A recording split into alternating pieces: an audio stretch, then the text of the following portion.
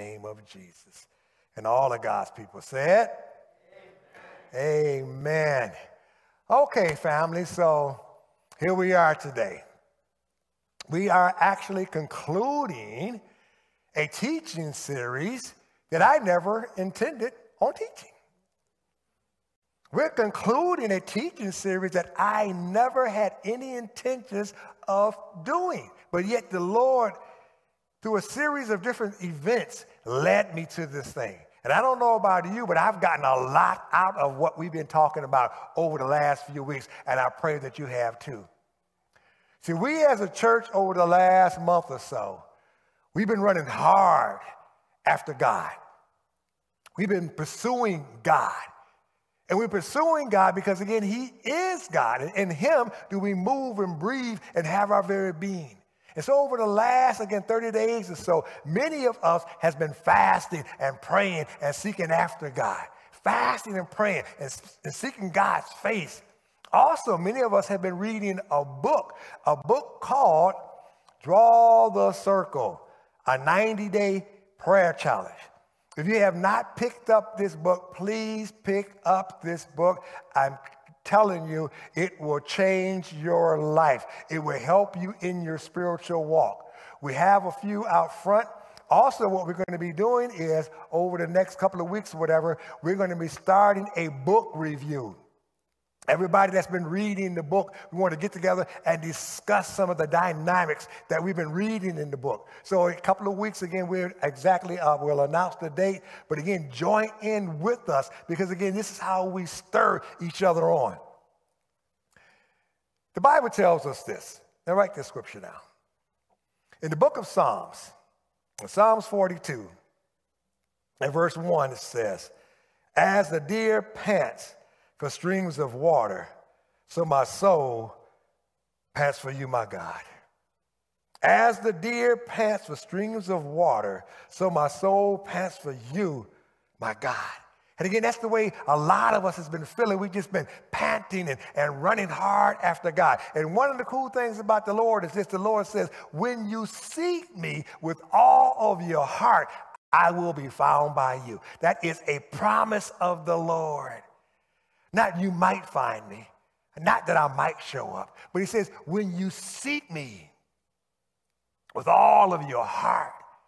And one of the ways that we seek the Lord with all of our heart is by fasting and praying. And when you're fasting and praying, what that means is you're denying yourself something that's important to you. You say, man, I really want this, but you know what? I'm going to take this and I'm going to put this on the altar of sacrifice. Might be one of my favorites, Cracker Barrel pancakes. I thought IHOP had it going on. So I went to Cracker Barrel and got them pancakes. And now my soul says, we want pancakes.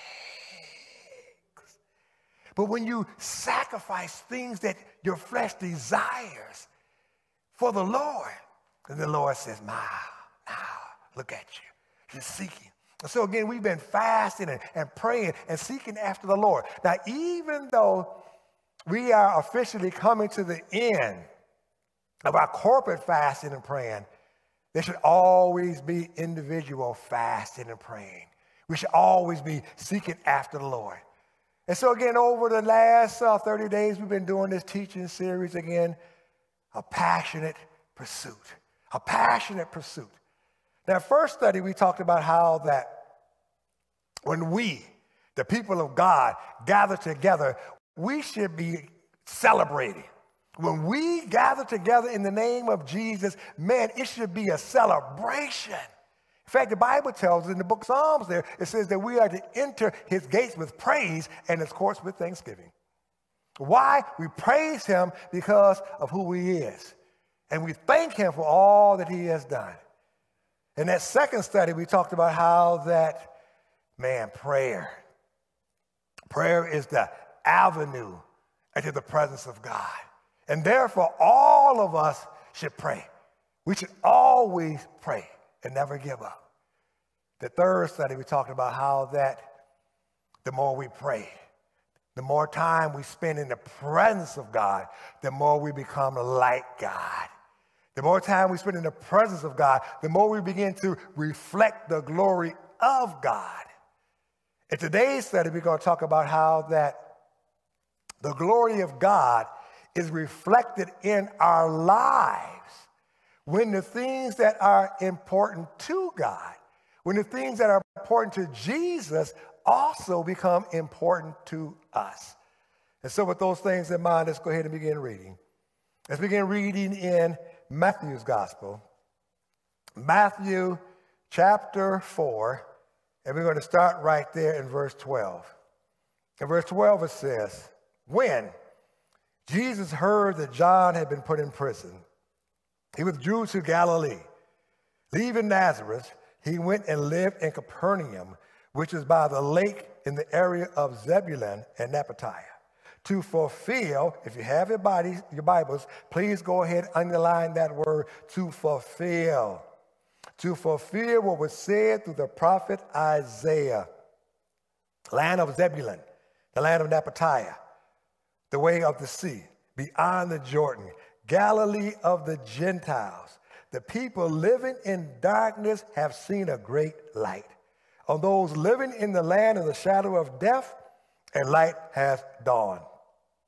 From that time on, Jesus began to preach, repent, for the kingdom of heaven has come near. Now, stop right there, if you will, and quickly turn over to Mark's Gospel, Mark chapter 1. In Mark chapter 1, let's begin reading right there in verse 14. In verse 14 it says, after John was put in prison, Jesus went into Galilee proclaiming the good news of God. The time has come, he said. The kingdom of God has come near. Repent and believe the good news. Stop right there, if you will.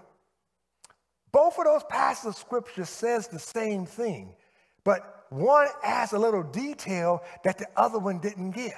And that's why I always tell you, I always encourage you to read the Bible, to read the whole Bible. Don't just skip from here to there, because when you read the whole thing, what happens is you get better understanding. And the thing is this, when we take that understanding that we have and we apply it to our lives, then our lives become better. It's not rocket science. I love the fact that the Bible is so simple. The Lord says, do this and watch this. Do this and watch this. Some of you know the passage of scripture where the children of Israel were going into the promised land. And Moses says, I lay before you this day life and death. Life and death. Say life if you do this and death if you do that. It's not rocket science. And so again, when we understand the Bible, when we take what we read in the Bible, in the totality of the Bible, then our lives become blessed. In this passage of scripture, again, we see basically the same thing, but a few things that are a little different. When we take what we see here, and then we add these things to our lives, then we find fulfillment in our lives. Because what we're looking at here is this. We're looking at, again, things that God has called for us to do within our lives. And when we fulfill the things that God has called for us to do in our lives, we have blessed lives. Now, in case you don't know it or not, but God has called you to good works. Before you were even born, God called you to good works. There were certain things that God called for you to do. Listen to this scripture. It's found in the book of Ephesians, in the book of Ephesians. In Ephesians chapter 2 and verse 10 it says, for we are God's handiwork, created in Christ Jesus to do good works, which God prepared in advance for us to do. Before you were born, God says, I got a job for you. I got something for you to do. And so again, when we do those things which God has called for us to do, again, our lives become blessed. That's how we find fulfillment in life. There's so many people who are walking around miserable. There's so many people who are upset and troubled. and just feel unsatisfied. And why? Because they're not walking in that which God had called for them to walk in. They're thinking and they're listening to the lie of the world that said, well, man, if you just have this, if you have this kind of house, if you have this kind of car, if you have the new Jordans, oh, man, if you got the new Jordans, boy, you popping, you happy. That's all you need is some new this or some new that. And we running after all of these things, thinking that we're going to find satisfaction in those things when real satisfaction is found in doing what God has ordained for you to do. Are you listening? If you're listening, say amen. Okay. So again, in the passage of scripture that we read here today, there are three things. Three very important things. In what we're looking at here, what we read already, we're going to see three things that were very important to Jesus, and they also should be important to us. And they are, number one, the number one thing that was important to Jesus was to bring glory to the Father. To bring glory to the Father. More than anything else, Jesus wanted to bring glory to the Father. Listen to the words of Jesus as found in John's Gospel. In John chapter 12 and verse 49, Jesus says, "For I do not speak of my own accord, but the Father has sent me, commanding me what to say and how to say it." Listen to that.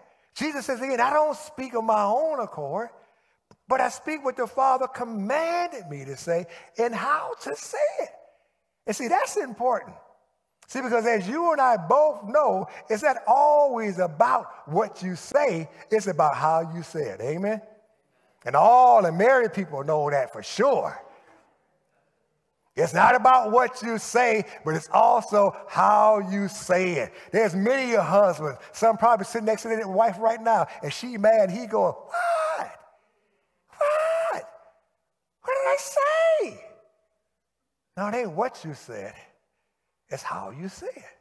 And he's going, I don't know what I said. I don't know how I said it, so you have to help me out, sister. And so it was very, very important to Jesus to say and do according to the Father's will. That was one of the things, again, that really, really blessed Jesus. And Jesus was blessed by glorifying the Father. And the way Jesus glorified the Father was by fulfilling everything that the Father had said for him to do. We see that in the fact where it says here that when John the Baptist was arrested, Jesus went into Galilee proclaiming the good news. You have some people who think, you got some people who believe that Jesus left and went to Galilee because he was hiding out. He was running away. Oh, man, John the Baptist then got arrested. John the Baptist is in prison. And so, man, maybe I better bounce. Maybe I better get out of town. Maybe I better run away because, man, I don't want to get caught up in all this drama. They mad at John. If they mad at John and John is validating me, they're going to be mad at me too. So I better cut. No. That's not why he left. Why he left was this. He knew that it was officially time for him to begin his preaching ministry. The reason why he left again was because he knew that it was officially time to start his preaching ministry. Remember, some of you know this, John the Baptist was the forerunner of Jesus Christ. He was to prepare the way for Jesus. And so when John's ministry came to an end, and we know that it came to an end because he's in prison, and if you know your Bible, you know he never got out of prison.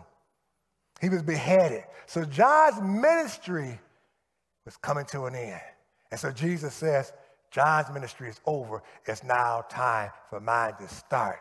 And so he went to Galilee, Why? To fulfill what the prophet said. And what did the prophet Isaiah say? We read it. The prophet Isaiah said that Galilee was going to be the first place to hear the gospel of God. Galilee was going to be the first place to hear the gospel of God, the good news of God's kingdom. And so again, in everything that Jesus did, he was determined to bring glory to the Father. And so that was important to him. And guess what? That's also be important to us. Listen to this scripture, if you will. Write this down. John chapter 6. In John chapter 6, in verse 38, Jesus says, "For I have come down from heaven not to do my will, but to do the will of him who sent me." And so in everything that Jesus did, he was trying to bring glory to the Father. And guess what? God tells us it should be the same way with us. For he tells us, and some of you know this scripture, do it all as unto the Lord. Do it all as unto the Lord. When you do it all as unto the Lord, then you're glorifying God. When you're sitting there and you're dealing with your husband, and the Bible says, show honor, show respect. And you respect your husband, even though you don't feel like doing it, you're doing it all to the glory of God. You're giving God glory in that. And that husband, when it's time to love on that wife, and you don't feel like loving on her, but you do it anyhow, you're doing it as unto the Lord. You're glorifying the Lord when you're on that job. Yeah, that job.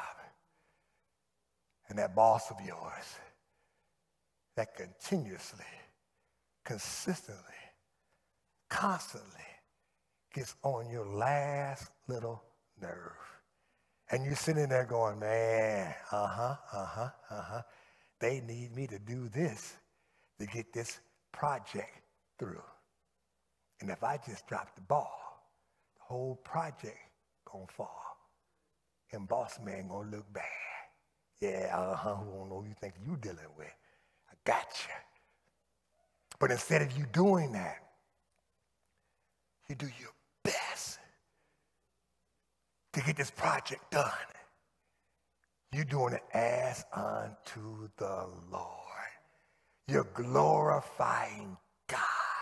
And so again, the number one thing again that was important to Jesus was to glorify the Father. And if that was important to Jesus, that also should be important to us. And I pray that it is. As we say when we come here, again, something should be happening. Something should be going on in our hearts. Something should be going on in our spirit. Every time we come here, as I told you last week, every time we come here, we have the opportunity to be transformed a little bit more into the image of Jesus Christ. A little bit more. But we have to say yes and amen. See, just as I was talking about that job, maybe you're here today and you're in that situation and you're going, yeah, I hear what you're saying, Pastor, but it ain't happening. It ain't happening. So you're just stopping, you're slowing down your own transformation.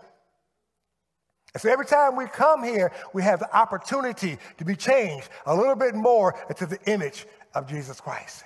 And the more we are changed to the image of Jesus Christ, the more again we give glory to the Father. So the number one thing that was important to Jesus was glorifying the Father. The second thing that was important to Jesus was winning souls for the kingdom. And that should also be important to us, winning souls for the kingdom of God. Listen to this scripture. Well, we'll go back to what we said in Mark chapter 1. In Mark chapter 1 and verse 15, Jesus says, the time has come, for the kingdom of God has come. Repent and believe the good news. The time has come. The kingdom has come. Repent and believe the good news. So it was very, very important for Jesus to bring souls into the kingdom. Now notice that. Bring souls into the kingdom. See, we can't save souls, but we can bring them into the kingdom. Only God can save a soul. Listen to this. If you've been around me in a little time, you've heard this before out of my mouth. Proverbs chapter 11. In Proverbs chapter 11 and verse 30, it says this. It says that the fruit of righteousness is a tree of life, and he who wins souls is wise. Again, Proverbs chapter 11, verse 30. That the fruit of righteousness is a tree of life, and he who wins souls is wise. And so one of our constant prayers should be to the Lord is, Lord, help me to win souls for the kingdom. Lord, help me to win souls for the kingdom. Notice, win souls, not save souls. Only God can save a soul. But you and I can win souls for the kingdom.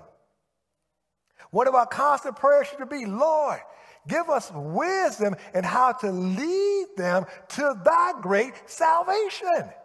How do we lead them there? Many of you know this. The Bible talks about how that there are two roads. There's two roads. There's this long, wide road, and it leads to destruction. And it says that many, many people find it and are lost. But then it says there's this narrow road that leads to life, and few find it. So our job as Christians is to help people to find that narrow road. Lord, give us wisdom. Give us wisdom how to win people to the kingdom. Jesus said this about us. Jesus says that you are, as a Christian, you are the light of the world. You are the salt of the earth. Notice, you are. That's definitive. That is a pronouncement. You are. Not you might be or you might possibly become, but you are. If you are a Christian, if you have received Jesus Christ as your personal Lord and Savior, then you are the light of the world. You are the salt of the earth. Do you know that one of the things that light does is light illuminates. Light illuminates. Light shows what's going on. I don't know about you. I don't know if you've ever been in a place where you were in a place and it was so dark. You couldn't even see your hand in front of your face. There's a place in Tennessee. Lookout Mountain, Tennessee. If you ever go Lookout Mountain, Tennessee, go. And what they do is they take you and you go in this cave, and you go down about 1,500 feet in the ground, right? And you inside this mammoth cave, and they got all the lights on. You sitting there, and then they cut the lights off. And I mean, it's so black, it's so dark, it's eerie. You cannot see your own hand in front of your own face. You know it's there, but it's so dark. You can't see it. You are the light of the world. There's a lot of people who are walking in darkness. They're walking in darkness, and it's so dark, they don't even know they're walking in darkness. Many of us who have come to the Lord, man, we now see through the light of the gospel, through the light of the scriptures. Man, I knew I was bad, but I had no idea I was that bad off. But now that you're getting illuminated through the word of God, you're starting to see, man. And again, as we make those adjustments, life gets better. So there are a lot of people who are around you who's looking for you to show them the way. Also, salt. I don't know if you realize this or not, but salt does a couple of different things. First, salt preserves. It preserves. Before we had refrigeration, they used to take salt and put it in meat, and it would help the meat not to rot. Also, salt makes you thirsty. You ever been to a place, where they gave you a lot of salted peanuts while you're waiting for your food or whatever? they weren't giving you those peanuts because they like you. They were giving you those peanuts to make you thirsty. So while you're waiting for your table, eat them peanuts and keep buying drink after drink after drink after drink. And so we're supposed to make people thirsty for Jesus. And so the question on the floor is this. Are you lighting a path so other people can see Jesus? And is your life making people thirsty for Jesus? I read something the other day in the book that we're reading, the 40-Day Prayer Challenge, and I thought it was just super, super cool. And I want to read it to you right now. Listen to it. It said that if people like what they read in your life, they might want to pick up the book that inspired your translation. I like that. That was cool. Again, if people like what they read in your life, they just might want to pick up the book that inspired your translation. And so again, it was very, very important for Jesus to win souls for the kingdom. And so therefore, it should be important for us to win souls for the kingdom. And again, I love the Bible because the Bible makes it so plain. It makes it so simple. We're going, okay, God, yes, I want to win souls, but how do I do that? It tells us right here. It says by teaching people to repent and believe. Nothing's left to our own imagination. Teach them to repent and believe. That's how we bring people into the kingdom, teaching them to repent.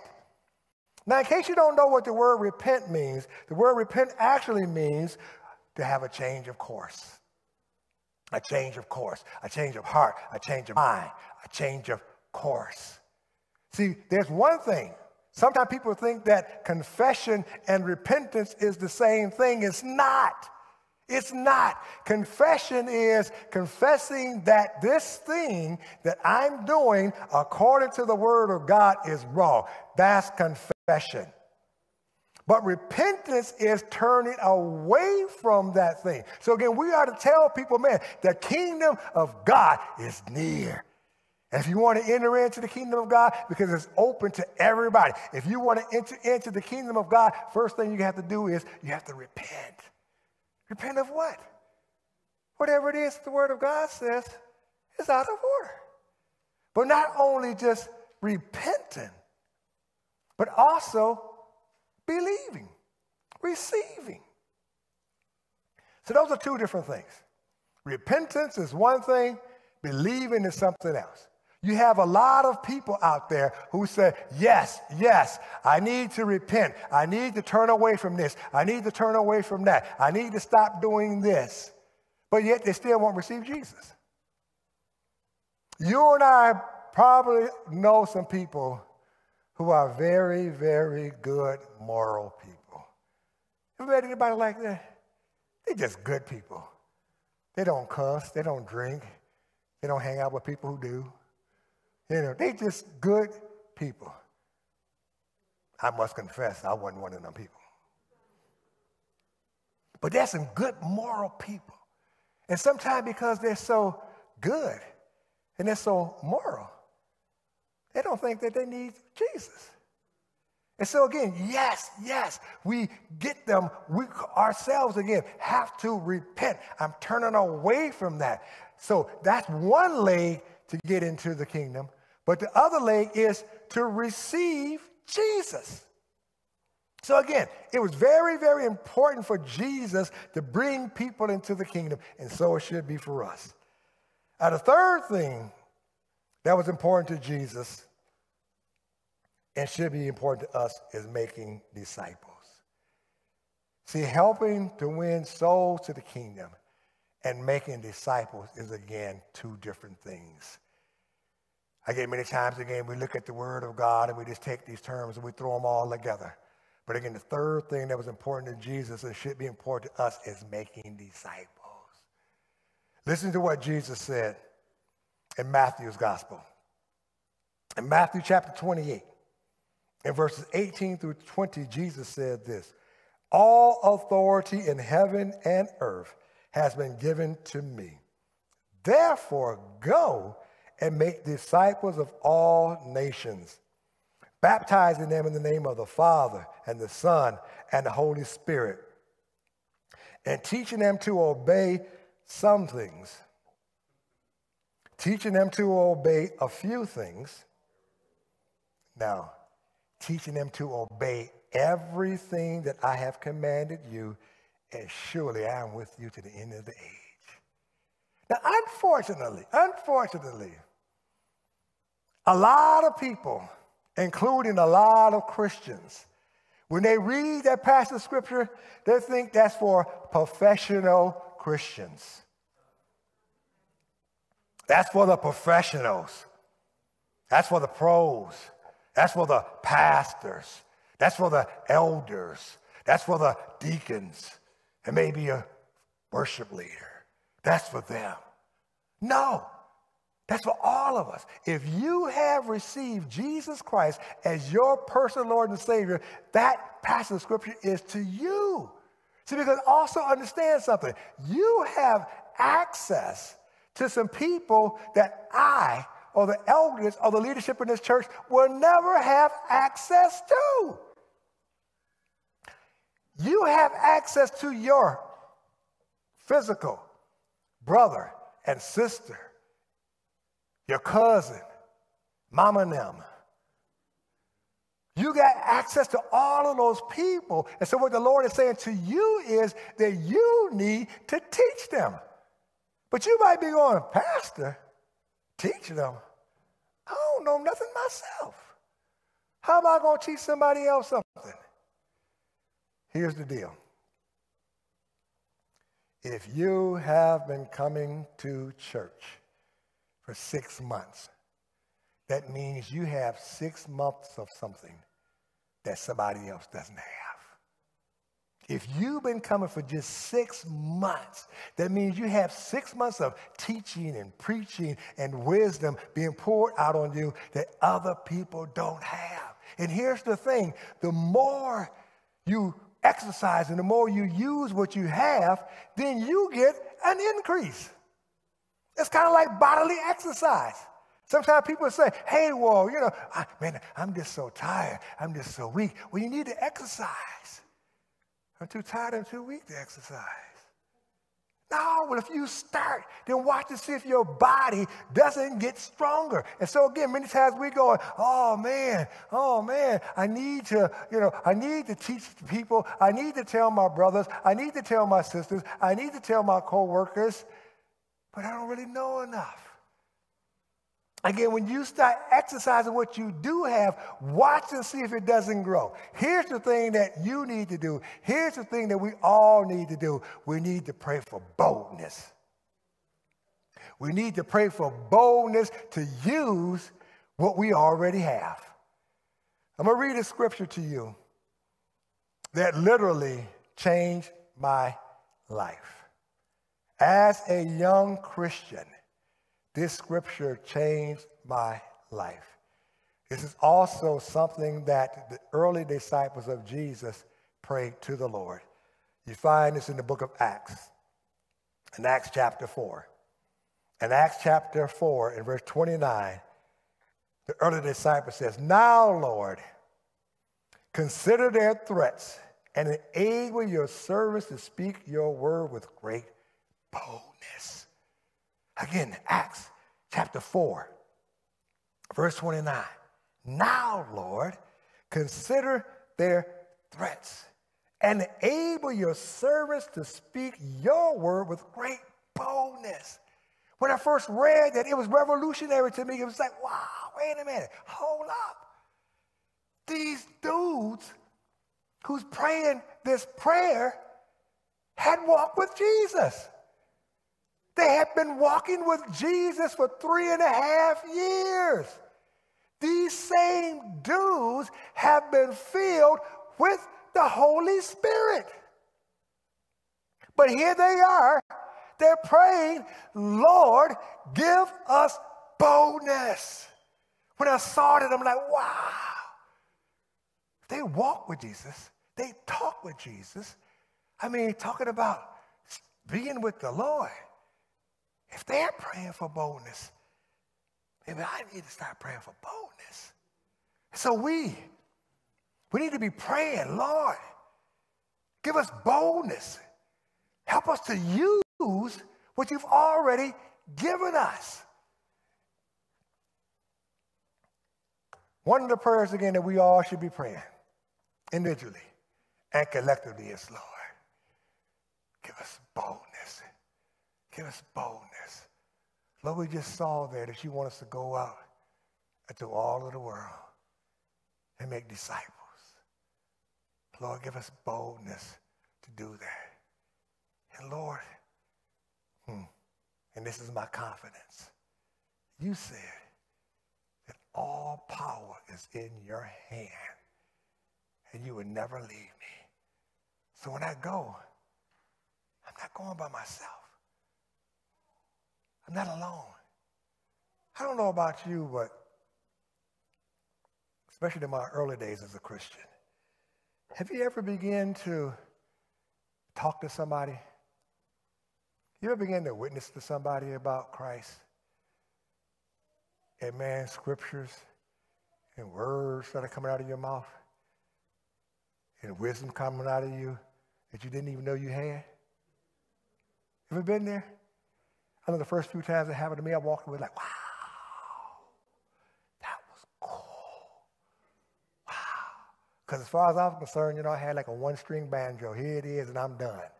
Right? And all of a sudden, I'm talking, and all of this stuff is spewing out. I'm just like, wow. And you can feel the Spirit moving. It's like, wow. He will do that. He is with us. So here's the thing. Over the last, again, month or so, we've been talking about a lot of different things, and I pray that you take these things and put them in your life. One of the main things that we challenged you with a couple of weeks ago was to establish a time and a place where you regularly meet with the Lord. How many of you have done that? To take a time and say, you know what?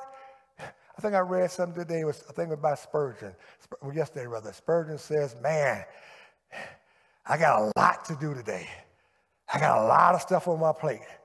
So I better spend the first 3 hours in prayer so I can get it done. I read that, I'm like, wow. Most of us going like, I got so much to do on my plate, I ain't got time to pray. No. And so I pray again that you have established that time when you say, this is me and the Lord's time, and nothing is coming in here. Be it early in the morning, be it your lunchtime, be it at night, shut it all down and go spend it with the Lord. And when you do that, you hear the voice of the Lord speaking. And as you follow the voice of the Lord, you'll see the power of the Lord, and then you'll know absolutely positively that he is with you always, and all power is in his hands. Now, on that note, we're going to close out our time with a time of prayer. We're actually going to pray about everything that we have talked about today. And so we're going to ask a couple of people to come forward to lead us out in prayer. We're going to ask Ms. Pam Brooks to come forward. We're going to ask Ms. Tirsa Vega to come forward. We're going to ask Pastor Sean Osborne to come forward. And we're going to ask Elder Chris Barr to come forward. They're going to lead, come on up. They're going to lead us out in prayer about the very things, again, that we talked about today.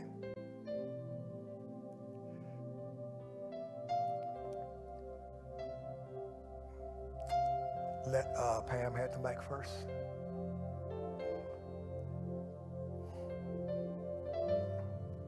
Pam is going to lead us in prayer in regards to asking the Lord to help us to bring glory to his name. Guys, if you come on in a little more. In fact, I want you guys to come behind her. Come on. Get everybody in the camera shot. Come on in, Chris. Stand back up there. Up there. Pam. Go ahead, Pam. God our Father, we thank you for just yet another opportunity, God, to come into your presence. And help us as we've heard the series, Lord. Help us to passionately pursue you, yes, Lord, so that your glory will manifest, God.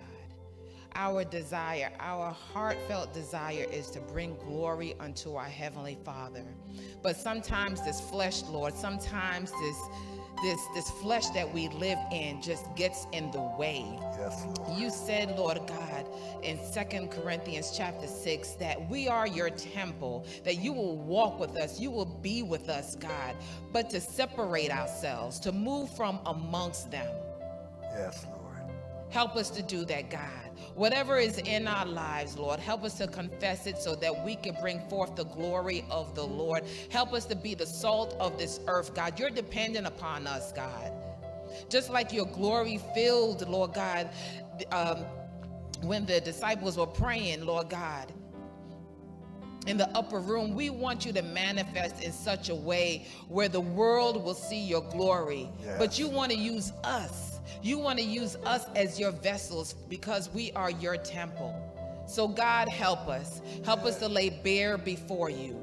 Help us to allow you to infiltrate those things in our lives that is keeping us from being who and what you want us to be. Lord, be glorified. Yes, Lord. Be glorified in and through us, and help us to bring forth your glory. Help us to be instruments so that we can lead others to Christ and we can make disciples, Father. We don't have the power, but you do. Mm-hmm. And that power resides in us. So we humbly ask, God, to continue to work on us, continue to peel those things away, and help us to be so desperate for you, yes, that we allow you to do that inner work so that you will be glorified. In Jesus' name. Amen.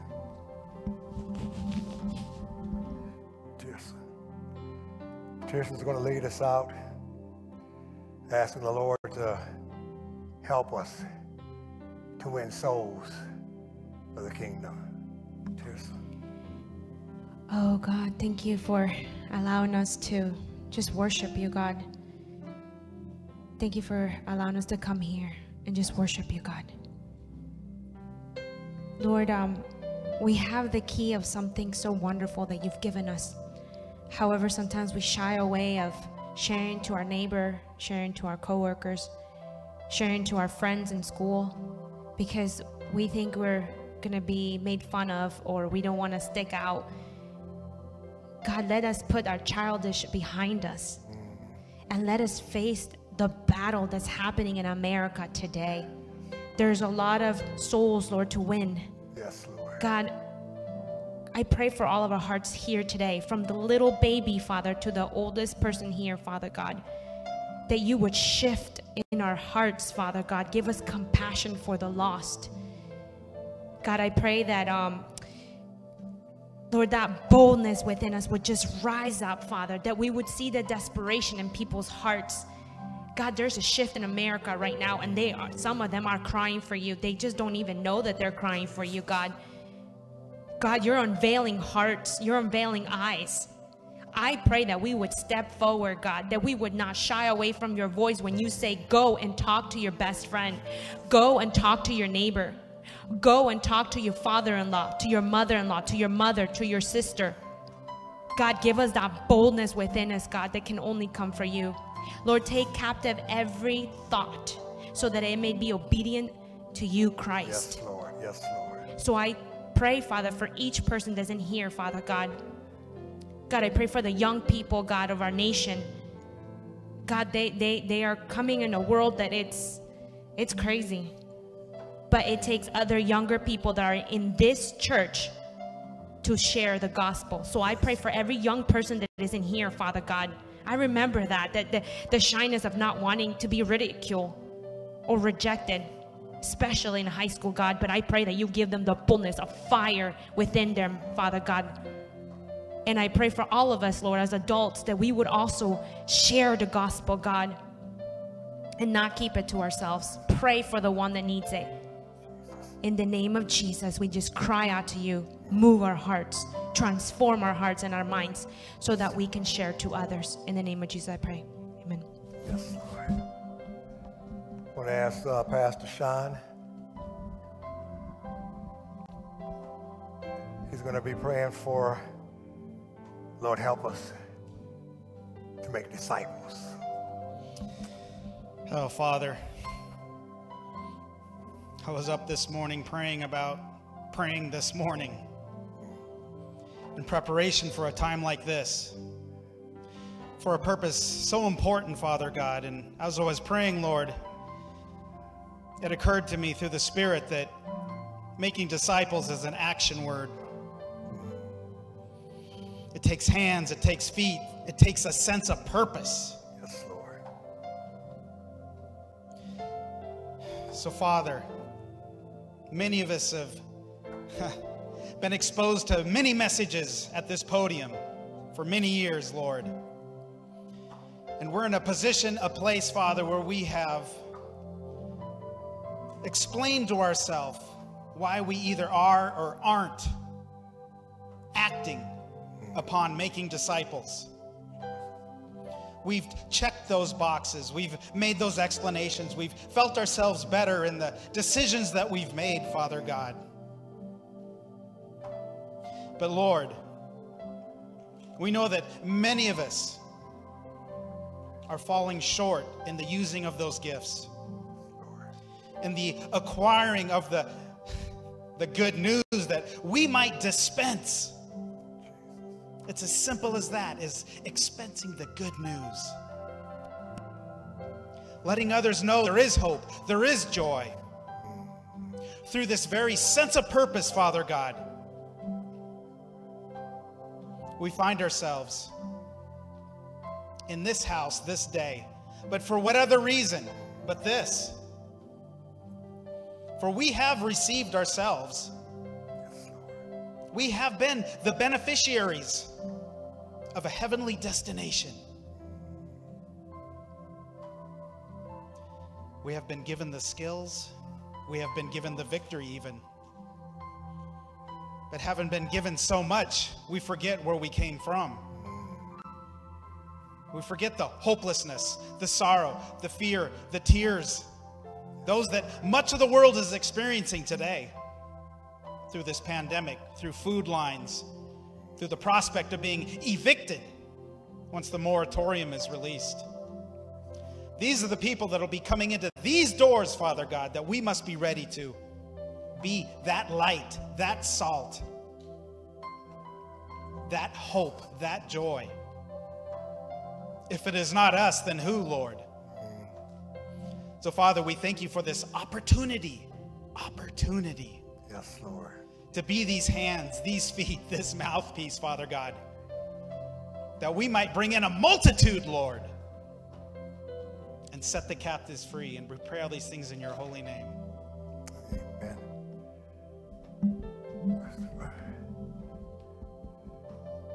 Elder Chris is going to lead us in praying for boldness to do again what we've been called to do and literally equipped to do. Chris. Father God, we just want to thank you so much, Lord, that so many lessons are available to us during this pandemic as we think about first responders and essential workers who we value so much, Lord. They have been equipped with a response plan, Lord.